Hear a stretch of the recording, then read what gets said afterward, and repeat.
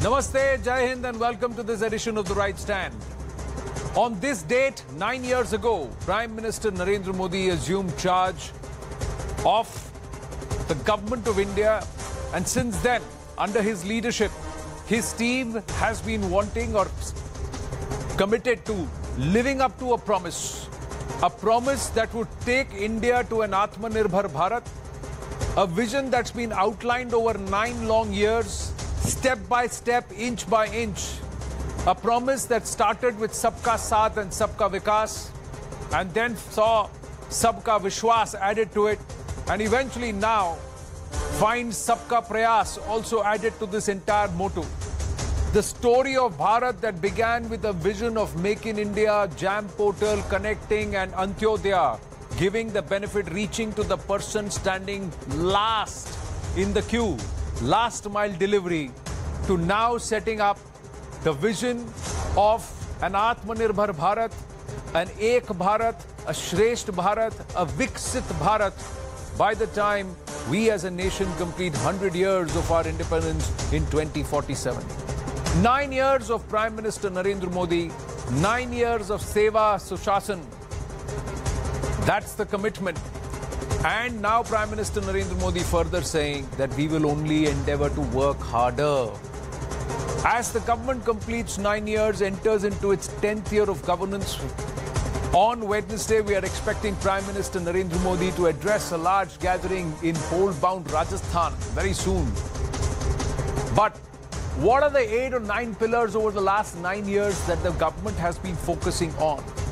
A strong, stable, secure, sustainable, socially well, scientifically driven, self-reliant, and of course steeped in its Sanatan roots, and working towards statesmanship.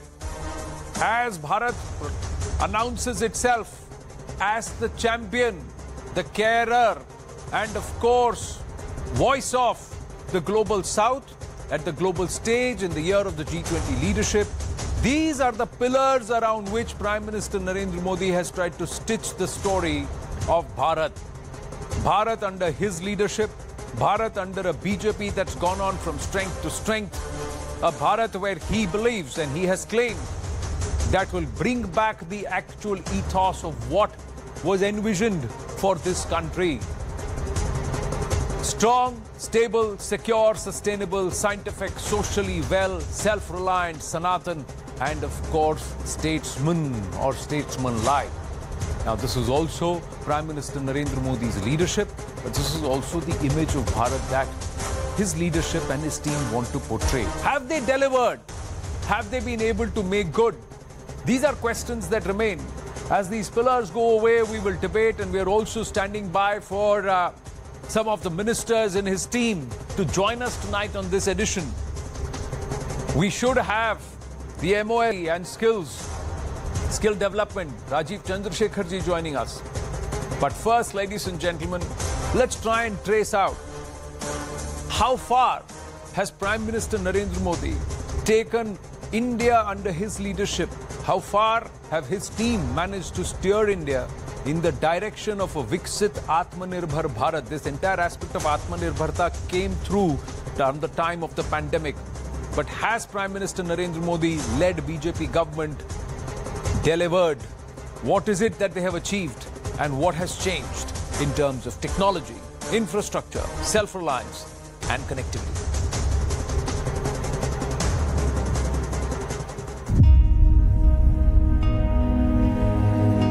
आज चुनौती ये नहीं है कि आप कितने एफिशिएंट हैं, बल्कि चुनौती ये तय करने में है कि जहां जो डेफिशिएंसी है वो कैसे दूर होगी.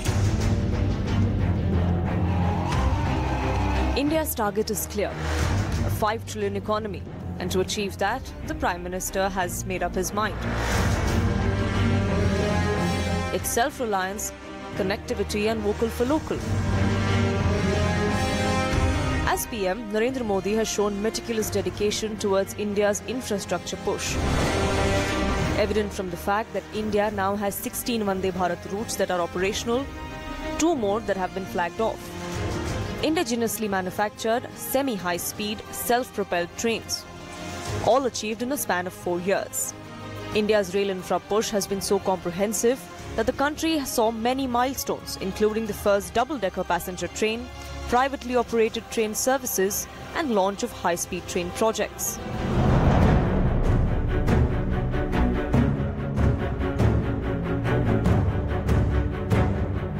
यदि लक्ष्य दुरंत है, यात्राएं दिगंत है, समंदर और चुनौतियां अनंत है, भारत का उत्तर है Vikrant.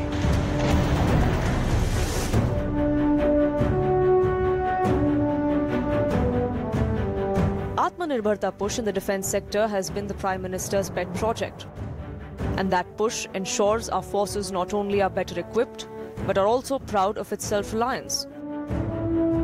Just recently, the Indian Navy achieved a historic milestone by undertaking a maiden night landing of MiG-29K on INS Vikrant.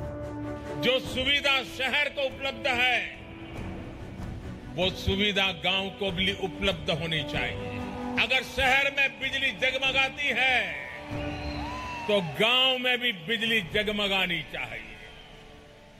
अगर शहर के लोग मन चाहे तब टीवी देख सकते हैं, गांव के लोग भी देख सकें। International Energy Agency has called India's rural electrification push one of the greatest success stories.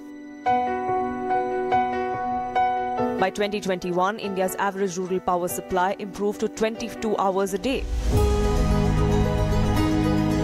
Prime Minister Gati Shakti, the National Infrastructure Master Plan, seamlessly links road, rail, air and water transport. Total investment for 83,677 kilometre-long roads, committed new highways, is estimated at 10.63 lakh crores under the Bharatmala Pariyojana. Meanwhile, the Udan scheme has ensured that every Indian can now take to the skies. Bharat का startup ecosystem आज दुनिया में अपना परचम लहरा रहा है। ये भारत के स्टार्टअप इकोसिस्टम की ताकत है, वो पैशन से, सिंसियरिटी से और इंटीग्रिटी से भरा हुआ है। Then the Modi government set out through initiatives like Make in India to encourage manufacturing. Under the Modi government, India has emerged as the third largest startup ecosystem in the world. This is thanks to key policy initiatives like Startup India with a 10,000 crore funding pool, which has made it easy for Indian startups to launch, operate and seek funds. Bharat की सदी बनाने के लिए बहुत जरूरी है कि भारत के युवा पढ़ाई के साथ ही स्किल में भी उतने ही दक्ष हों। Schemes like Skill India and Stand Up India have also been immensely successful. 23 new unicorns have come up in just the last 1 year, overtaking China for the second consecutive year. And just like that, India's journey towards self-reliance has only begun.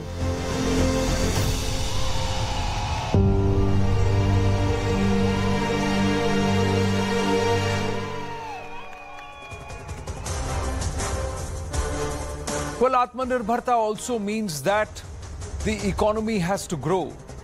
There are complaints from the opposition of inflation, of unemployment, but the government stacks up the numbers and is showing India as the 5th largest economy in the world, fast moving towards becoming a 5 trillion economy.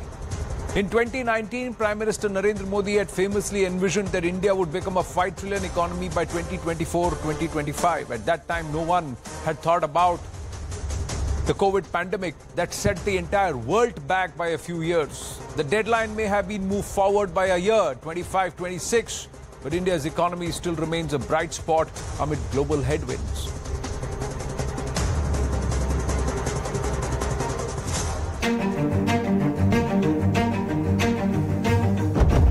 Bharat ने अगले 5 साल में अपनी economy को दोगुनी करके $5 trillion तक पहुंचने का लक्ष्य रखा है। When the NDA government began its second tenure at the centre, Prime Minister Modi outlined his vision for the economy. 2025 deadline for a 5 trillion economy. While that deadline may be pushed forward, India's economy still remains a bright spot amid global headwinds. The International Monetary Fund has projected yield globally despite facing significant challenges such as financial sector turmoil, inflationary pressures and the effects of the Russia-Ukraine war, which have had effects around the world. India deserves to be called a bright spot on this otherwise darker horizon, a fast-growing economy even during these difficult times. This growth is underpinned by structural reforms. So the endorsement coming from global platforms that the growth is being underpinned or underlined by structural reforms. Joining us now is the MOS IT and Skill Development, Rajeev Chandrasekhar ji. Rajeev ji, Namaste, Jai Hind. Can you hear me, sir? I can hear you, Anand. Thank you. So 9 years of Modi Sarkar, and you're joining us live at this point. May I ask you, there is a book that's been launched that talks about Seva, Sushasana, and there is this entire endeavor of Sampark, Jan Sampark. But for you, what is the single biggest achievement under Prime Minister Narendra Modi in the last 9 years? Look, I don't think, Anand, there is one single thing. But if you have to look at one broad idea, it is that in a lot of ways, India, the potential of Indians that had been held back for 6.5 decades is today finally coming to fruition after 9 years of very, very hard work, really committed, relentless to his vision of this new India, to his vision that India can do significantly better than it has in the past, of Prime Minister Narendra Modi ji. We are at a point where we are obviously, I think, very, very obviously to most Indians and to most foreign observers, at the most exciting time in India's history.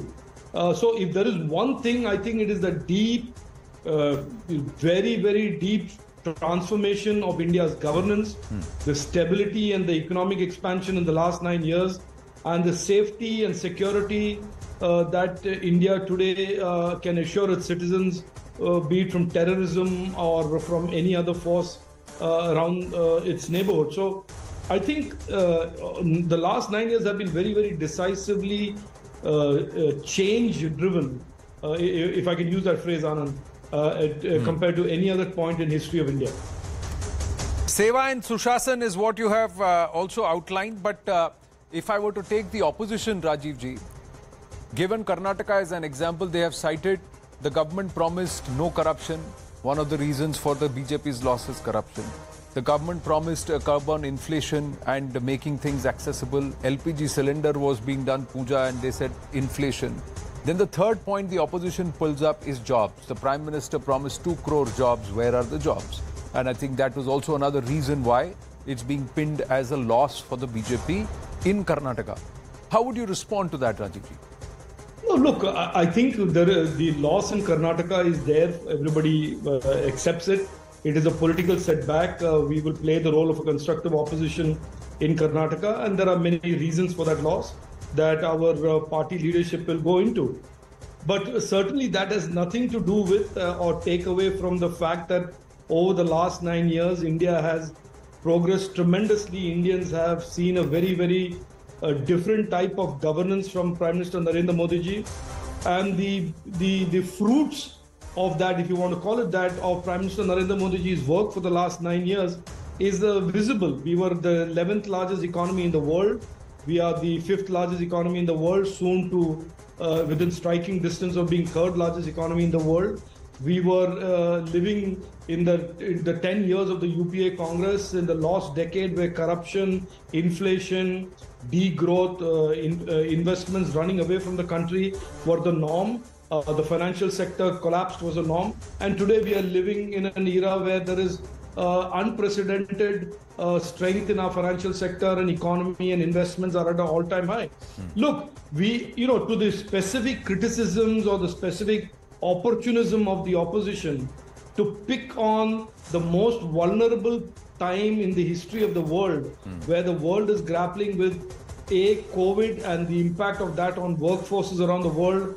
Then this Ukraine-Russia conflict that has caused severe spikes in hydrocarbon and petroleum prices around the world. And to use that to prey on people's vulnerabilities is what the opposition does. But, that is not in any way representative. These last 2 years of difficult times that the world has gone through, and India has in a way sailed through those turbulent times with strength, and we are on the other side of the storm even stronger, is the fact. But that petroleum prices are high because of the conflicts in Europe, of course, we know it. And does that impact gas prices? Of course it does. And we have taken pains to explain that to people, that we have to navigate through this global storm, even as we remain strong. And I just want to point out to you, Anand, that, for example, fertilizer prices, which have been impacted significantly by the supply chain disruptions due to the European conflict, we have kept steady. We have not allowed any availability of fertilizer to be impacted. Fertilizer prices have remained constant, and for the farmers. So we have tried to do, despite very, very adverse and challenging situations in the global scenario, we have tried to do the very best. And I can tell you that the opposition may be using this from a point of opportunistic politics in Karnataka or elsewhere, but the people of India certainly understand what the last 9 years means and what the next 10 years will mean under Prime Minister Narendra Modi ji and the BJP. There are many aspects I would like to speak to you about, but we'll focus on tech. We'll focus on tech and skill development. In tech, we've just done a story today on News18.com where Japan's minister, or Japan, was inspired by UPI, by our digital infrastructure. But on the other hand, there is also the digital vulnerability, data vulnerability. Two aspects that we as a nation will have to saddle and will have to grow.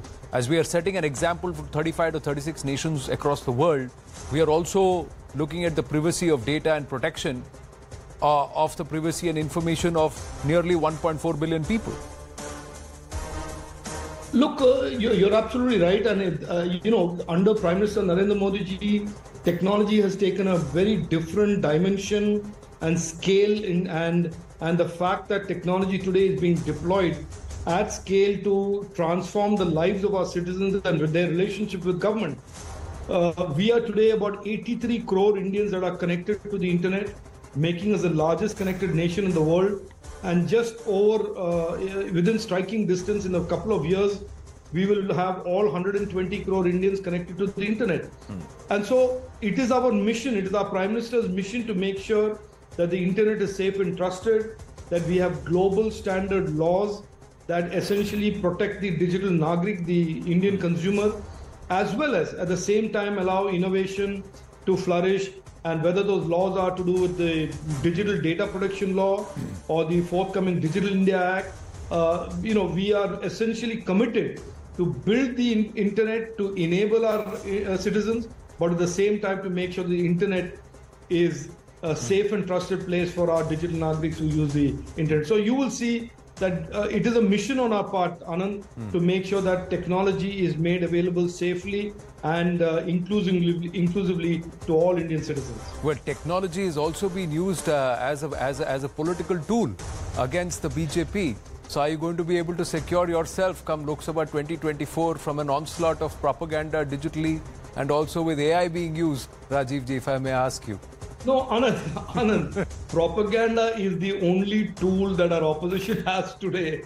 And you've seen it in 14, you've seen it in 19, you have seen it repeatedly being used. I say lies and misinformation are the only tool that the Congress have to cover up for all of its incompetence and corruption. They sometimes are successful in it. In the state of Karnataka, they certainly showed that they were successful users of that misinformation and the politics of lies. But look, for us, the mission towards making sure the internet is safe and trusted and that we have all the laws and safeguards in place has very little to do with politics. It has to do with the fact that we consider, Prime Minister Narendra Modi ji's government considers it its mission to deliver the technology to empower all our Indians, but at the same time ensure that that technology does not cause harm.